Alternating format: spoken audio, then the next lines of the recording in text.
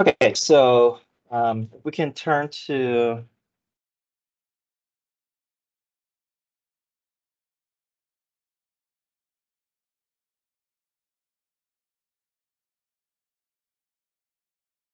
page 10. Did I go over part C with you with H of T? No, we started. Okay, all right, good. So yeah, so let me walk through that process. See if this makes sense to you.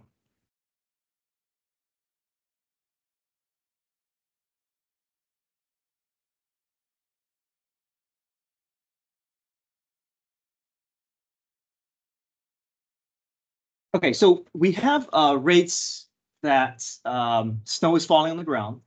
We also have a rate in which Janet is removing snow from the ground. Okay, so there's two things going on. Um, so we have to understand that G of T is telling us how fast she's moving. She's doing 125 cubic feet per hour for 1 hour, and then she's doing 108 cubic feet per hour for 2 hours. Right. But then H of T is going to be an equation, a piecewise function that's going to tell us exactly how much she's accomplished up to that moment in time. So if it's like 6:30 or 7:30, can we create a formula where we know exactly how much snow she's shoveled off of the driveway? So let's go ahead and see if we can build out H of T.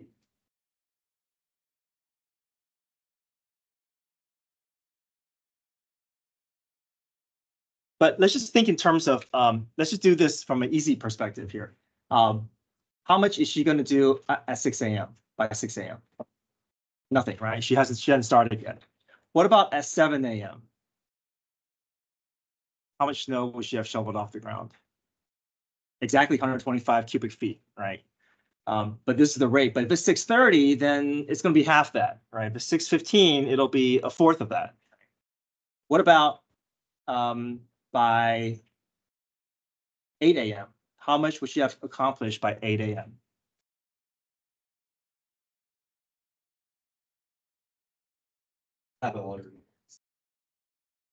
Yep, because you do 125 plus 108, right? So the whole numbers are easy, right? If we're just figuring out, hour wise, we can just add up those numbers.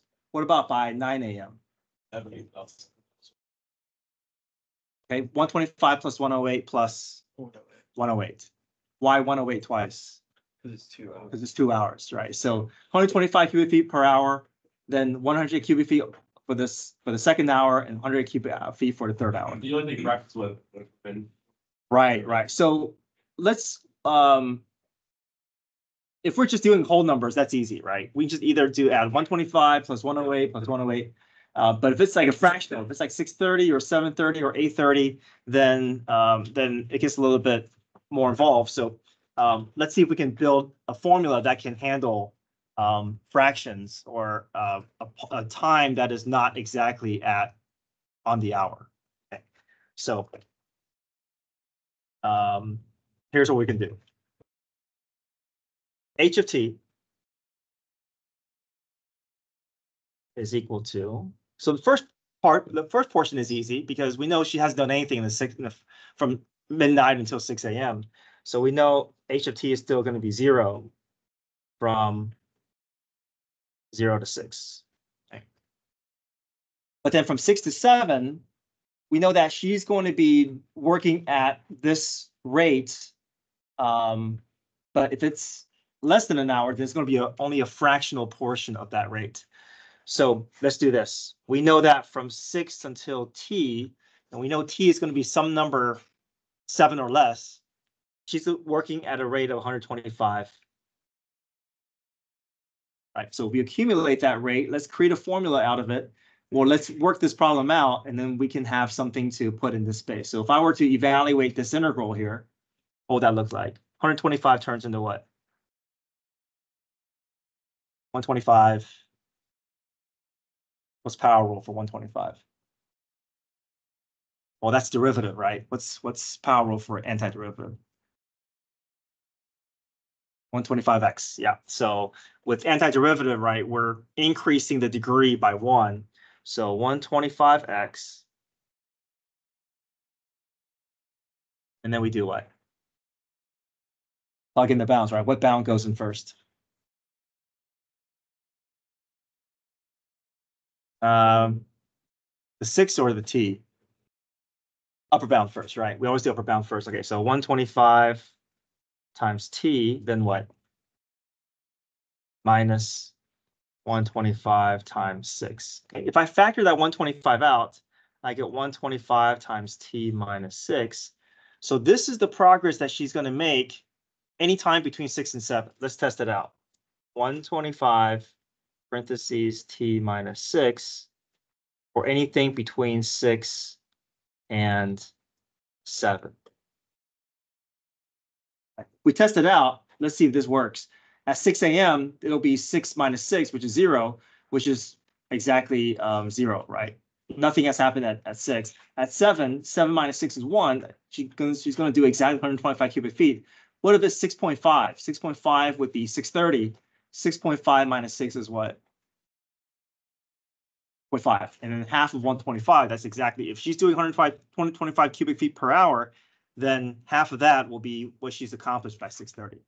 Okay, so we're convinced that any time that we insert in decimal form between 6 and 7, we're going to get some fractional percentage of that hourly rate. Now, between 7 and 9, she's working at a different rate, right? She's working at 108 cubic feet per hour. So let's figure that out. So from 7 until t, and t can be any number between 7 and 9, she's working at a rate of 108 px. Right. So we want to find out how much she's shoveled. We can go through this formula, right? This is the rate. We're going to accumulate that rate over a time period. So what does 108 turn into? And then we evaluate it between t and 7. Right. So 108 times t minus 108 times 7. Factor that 108 out, we get t minus 7. So that's our formula to tell us what she's done in that 2-hour time period. Let's test it out to see if this makes sense. So at 7, oops, sorry, I missed something here. Because at 7 a.m., what would she have done at 7 a.m.? 125, right? So it's going to be 125 plus however much progress she's going to make after 7 a.m., right? Because at 7 a.m., she would have already accomplished 125 because 125 for 1 hour, right? And then so it's going to be 125 plus, and this is the progress she's going to make from 7 to 9. It's going to be 108 times t minus 7. If I plugged in 8, it'll be exactly 125 plus 108. If it's 9, then it'll be 125 plus 108 times 2. So 125 plus 108 plus 108. But if it's a decimal version between 7 and 9, if it's 7.5 or 8.5, it'll just be some percentage of that 108. And we add that together, and that's going to tell us exactly what she's done up to that time. And it's this is a little bit harder, but I think it's good for us to kind of see some of these problems and see how they apply for these rate in, rate outs. Okay, so now part D. How many cubic feet of snow are on the driveway at 9 a.m.? So snow is falling and she's working to get the snow off the ground. So what can we do to figure out how much snow is on the ground at 9 a.m.? What factors do we have to include? Is snow still falling at 9 a.m.?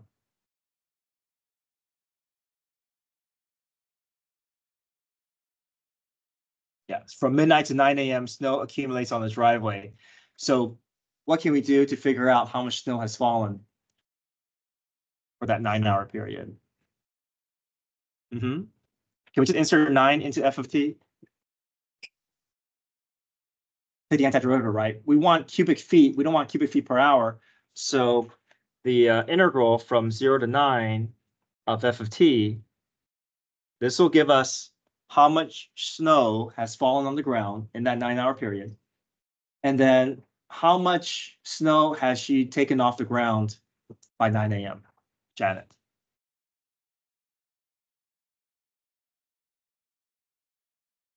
And we said it before, right? 125 plus 125 plus 108 plus 108. Yeah. So 3 hours worth of work is going to give us 341. So minus 341. So this is how much snow is on the ground, has accumulated. This is how much she's removed from the ground. And if we put that in the calculator, that'll get us 26.334. So she's made good progress. By 6 a.m., it was 442 cubic feet. But through the work that she did in the next 3 hours, she was able to get it all the way down to 26, even while snow was continuing to fall between 6 and 9.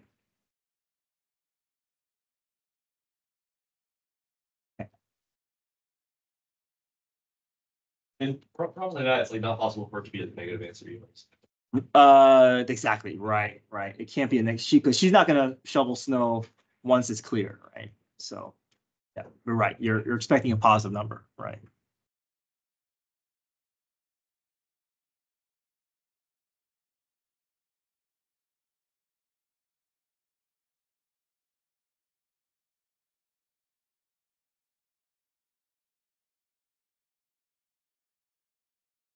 Okay, any questions with 7 and 8?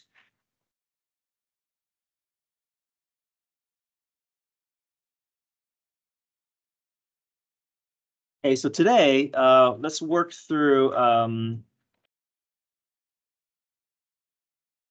Actually, I'm gonna have you guys try 11 and 12 on your own later. I do want to make sure that we can still recall differential equations because that's going to be on the quiz next week as well. So tonight's homework or today's goal is to get between 11 through 14. So let me skip 11 and 12 since these are just more rate in, rate out problems that we can try on our own. Let's do a solving differential equation on page 13. And so this is where we have to separate the variables, right? And then, okay. So we may have seen this already, but I think it's good for us to practice these types of problems. This is what a common differential equation could look like from an FRQ standpoint. So at the beginning of 2010, a landfill contains 1,400 tons of solid waste. The increasing function W models the total amount of solid waste stored at the landfill.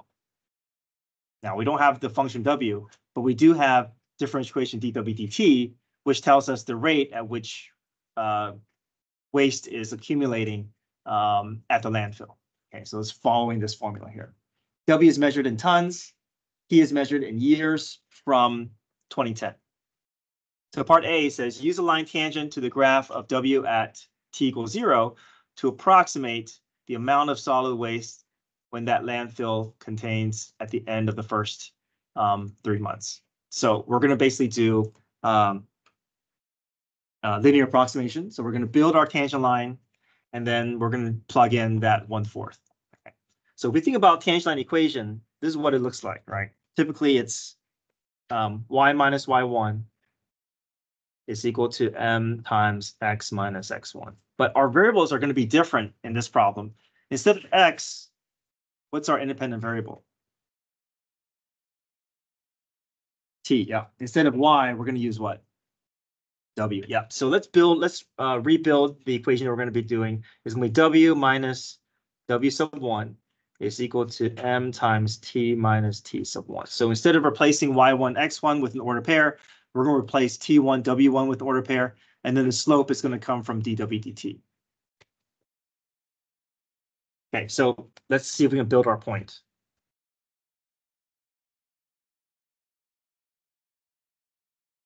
So our point is 0, comma, what?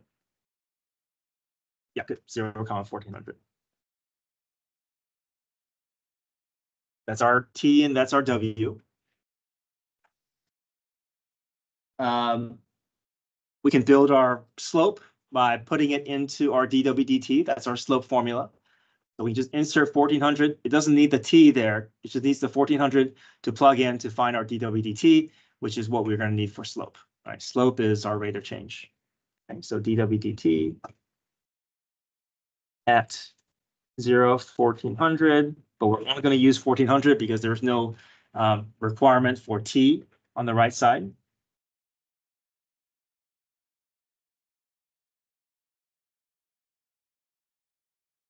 Okay, we use our calculator to get that down to a number, and our slope is going to end up being 44. Okay, so we have our ordered pair, we have our slope. We can now build our tangent line equation.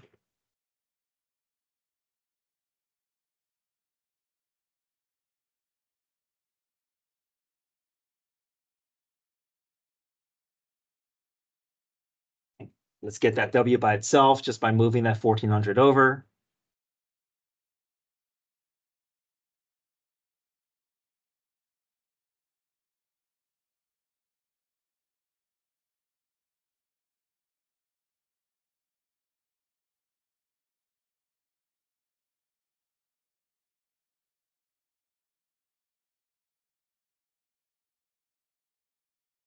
Okay, now we can do our linear approximation, right? Plug 1/4 in for T, and then that will get us our linear approximation, right? Because linear approximation is all about, let's build the tangent line equation, and then whatever decimal or number that we're trying to approximate on that line, we're just going to insert that in. It's just an approximation, so we'll do a squiggly line. We're just plugging 1/4 in for T and getting whatever the amount of waste is going to be 3 months after or 3 months into 2010.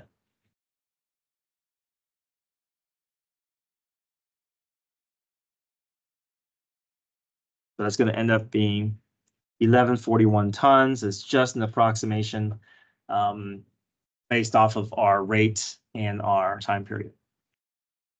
Obviously, the closer that we are to 0, the better our approximation is, but we don't have to worry about how accurate our approximation is. We just do whatever the problem is asking us to approximate. Yeah. 1411. Sorry, say it again. Yes, sorry, thank you. Yeah, I've miscopied.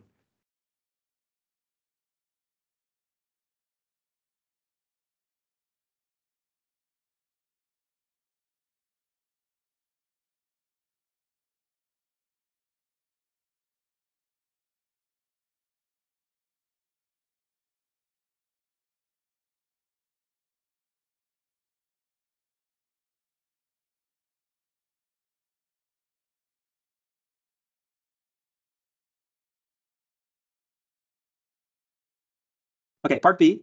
Find d2w over dt2 in terms of w. So that's asking for the what?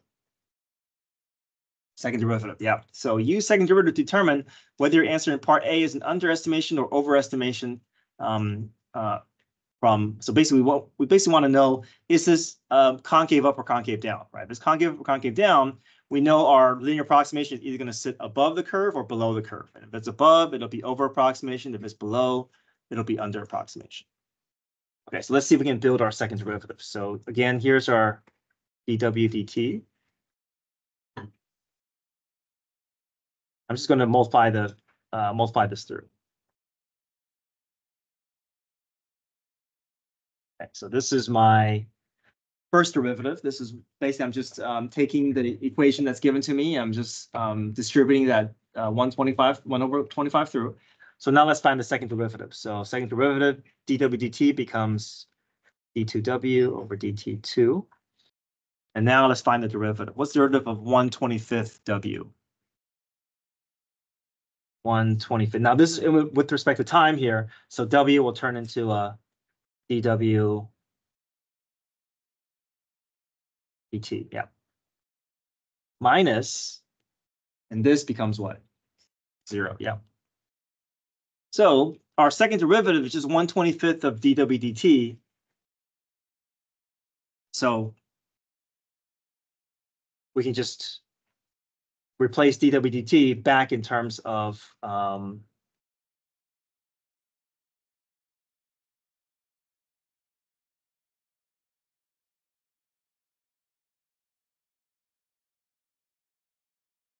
this is at the same time period here, right? So my dw dt from part A is just 44. And that's greater than 0. So this must be what? Concave up. So if the graph is concave up and I'm doing a tangent line approximation, this approximation is going to be what? Over or under the actual value? Under, yeah, under approximation. Yeah.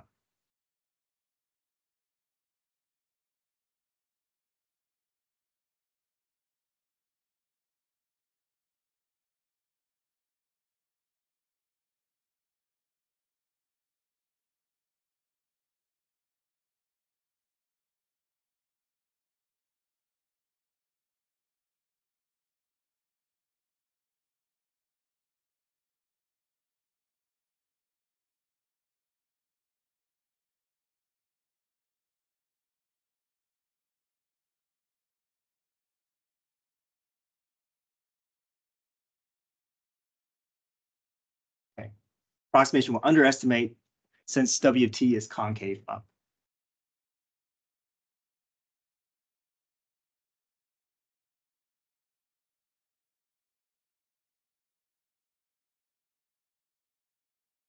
Okay, part C is where our work is going to, majority of our work is going to be, because we're now going to solve this differential equation. Find a particular solution to differential equation with initial condition W0 equals 40. So we go through this process of separating our variables, right? I like to have two fractions lined up, cross multiply.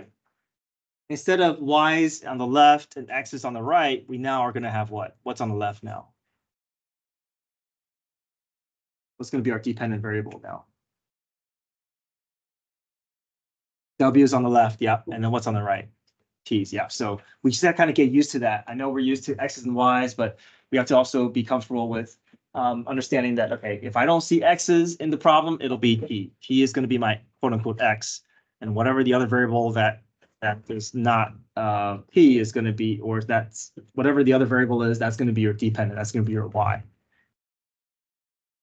Okay, so here's part C. And the parentheses are there to help us, so.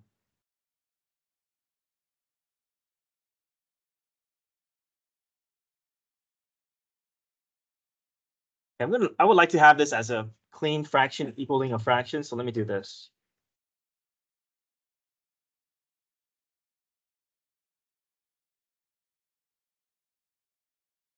Okay, so now I'm going to cross multiply, and eventually the cross multiplying is not going to separate the variables necessarily, but it will at least get the denominators out of the way.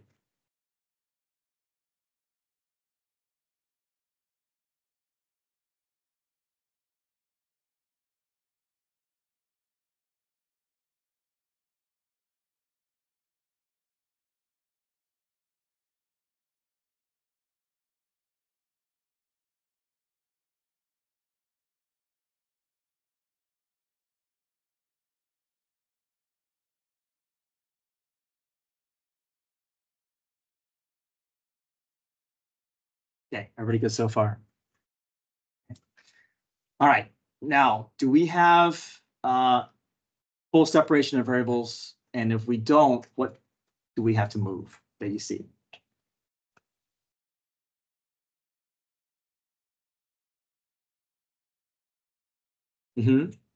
How do we move that?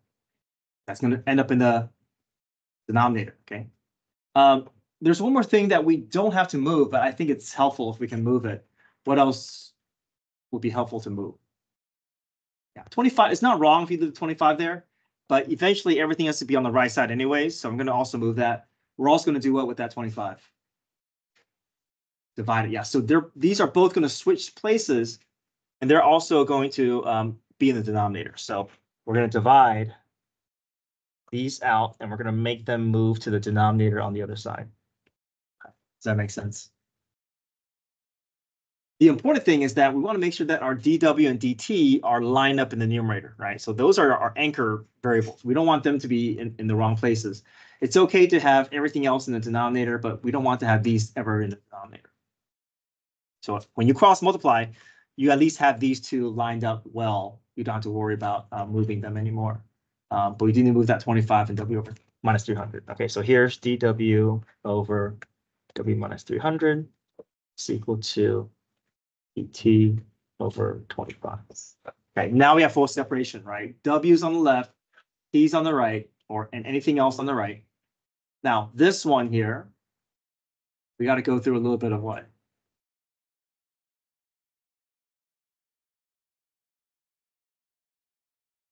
Yeah, U substitution, right? What's our U value? Good, yeah, so but it'll end up being 1 over U, which is natural log, right?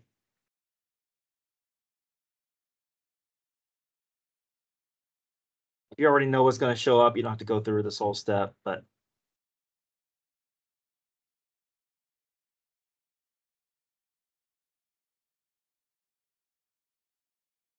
it's going to end up being 1 over U du, which is natural log absolute value of U. And then I can replace the U back in terms of W minus 300.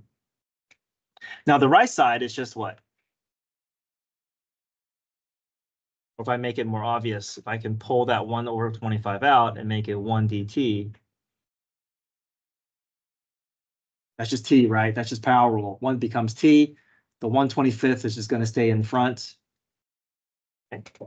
So here's my updated equations on both sides. Left side, I'm going to do natural log, but then bring back the W.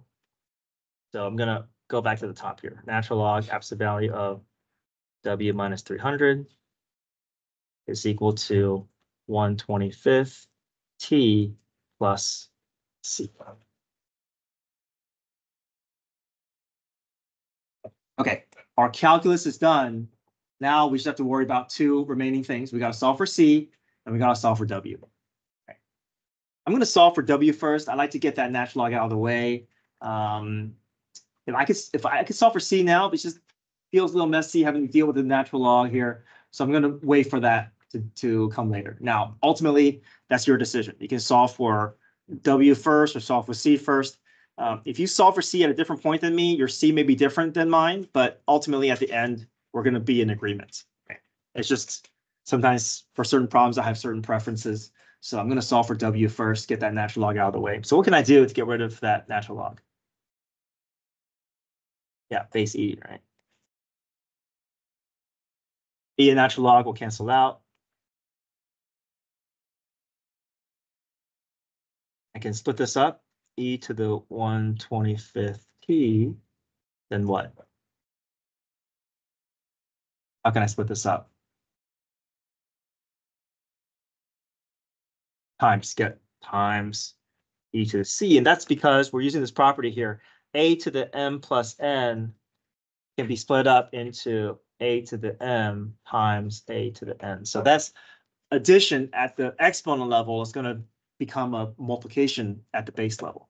Okay. What do I know about E to the C? That just becomes what?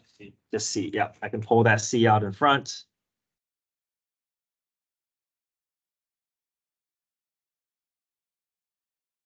I can drop the absolute value at the same time because I know C will just absorb all the plus or minus that's going to come from the absolute value.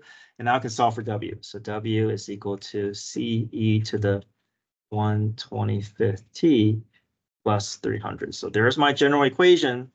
And then I have an ordered pair that I can use to solve for C. All right. So the ordered pair that we have is the initial condition. We know that initially at time 0, there's 1,400 tons of waste. So we can use that information to help us solve for C.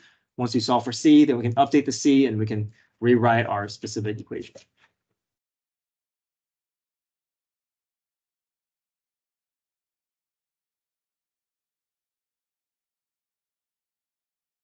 What's going to happen here? E raised to the 0 power is just going to be what?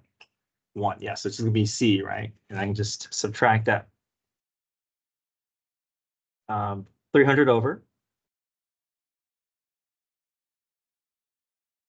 Once I have my updated C, go back and rewrite your equation with your C updated.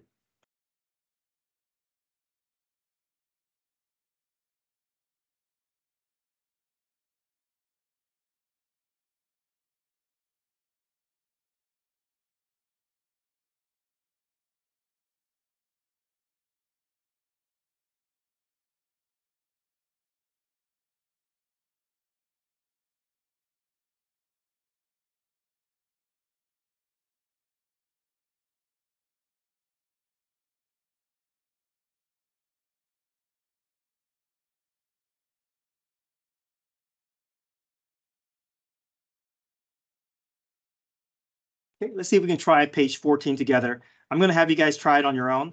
I'm going to work through it at the same time that you guys are working on it. It's basically the exact same process. I'm going to start with linear approximation. Then it's asking about the second derivative, concavity. Then it's going to move into solving differential equation where you separate your variables. Yeah. What do you put the bottom left corner? Oh, sorry. Okay. Go. So you have one of these. You have a Riemann sums for your on your quiz next week, and you'll have a differential equation. So those are the two FRQs that you're going to see next week's quiz. What's the answer to that? Exclusion answer to Oh yeah, part B, Thurs. underestimation because it's concave up. You know to say the exact value? Yeah, I don't. Yeah, I need to say that since second derivative is positive, that's all we need to know the concavity. Okay, so let's spend like 10 minutes, see if we can get through page 14, and I'll work through it at the same time that you guys do.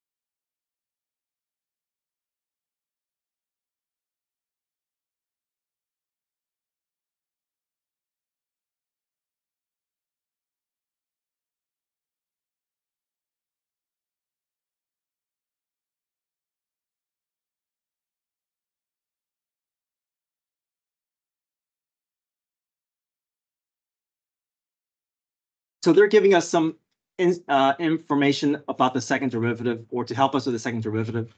They tell us that x is greater than 0 and f of x is greater than 0. So if x and y are both positive, then that means for our second derivative, no matter what numbers I plug in, as long as x and y's are positive, I'm always getting a positive number in return. So if my second derivative is always positive, that means the graph is concave up. And my graph is concave up, I know that this linear approximation is going to be under, because concave up and linear approximation will interact in a way where that tangent line is always going to produce a value that's lower than the actual value on the curve.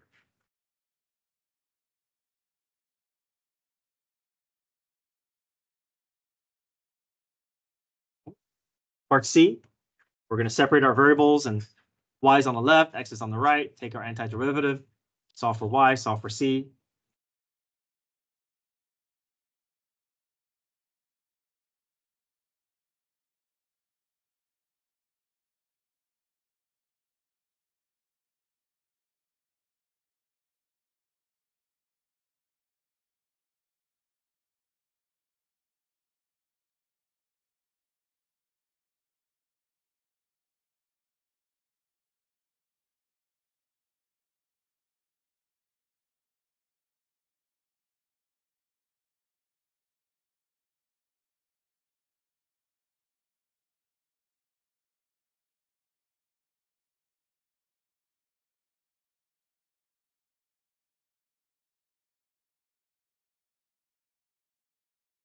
When you cross multiply, your dy dx's are going to be lined up nicely. There's no need to touch them.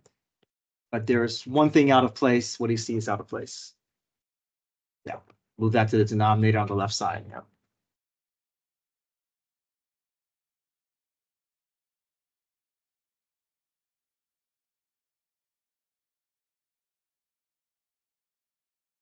Okay, how would you handle this problem on the left side?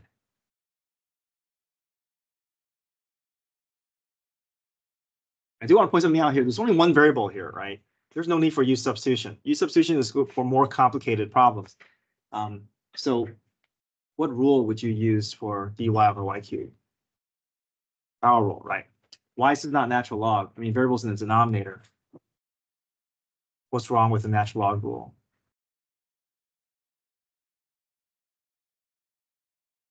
Why not say natural log of y cubed?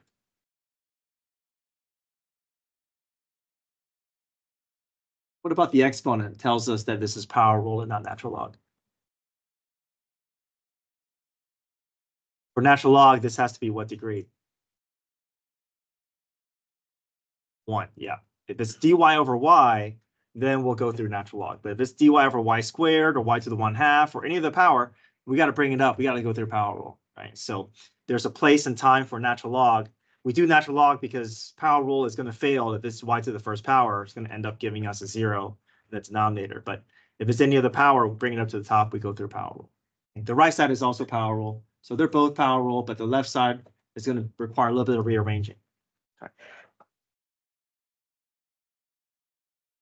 Comes up to the top as what? Y to the -3.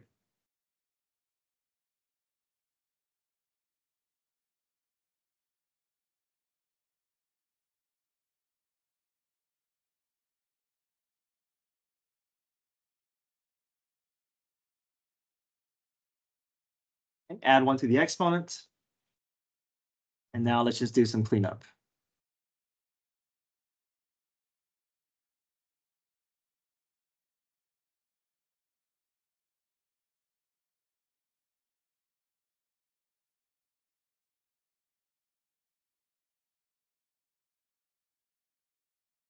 So I think this is a relatively easy equation where you don't have a lot of messiness along the way. I'm going to go ahead and just solve for c. And once I solve for c, I'll come back to this and figure out a way how I can get that y by itself.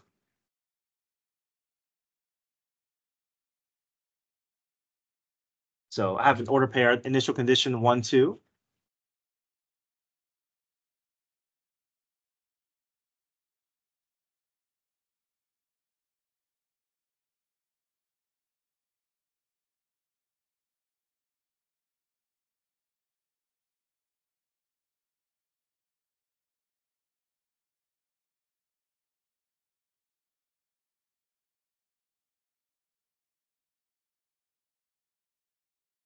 Okay, I got -3/4.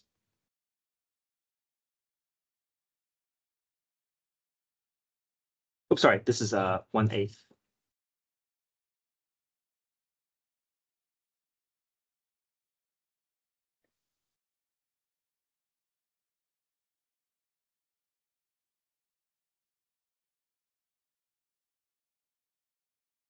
Okay, so back to my equation where I started making my substitution there.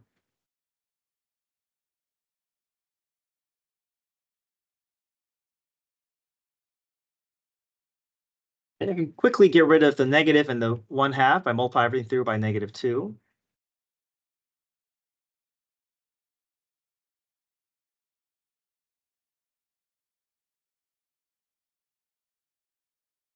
Sorry, x squared over 2, not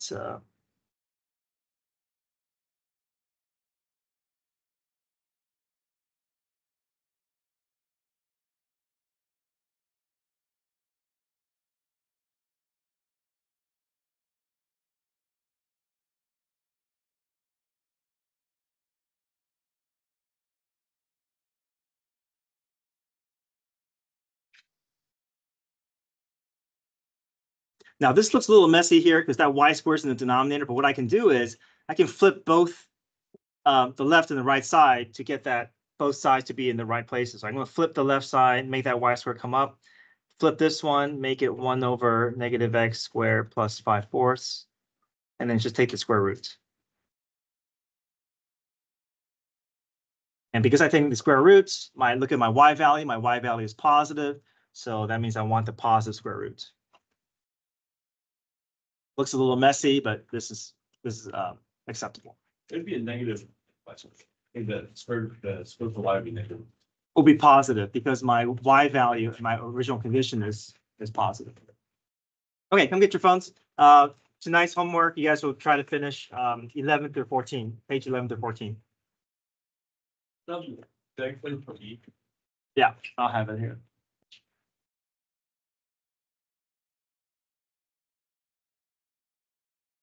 Thanks.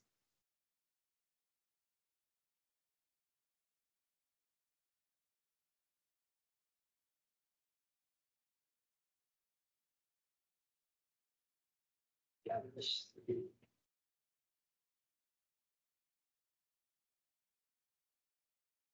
great, thank you.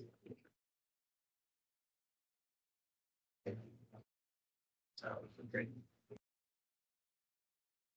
Great.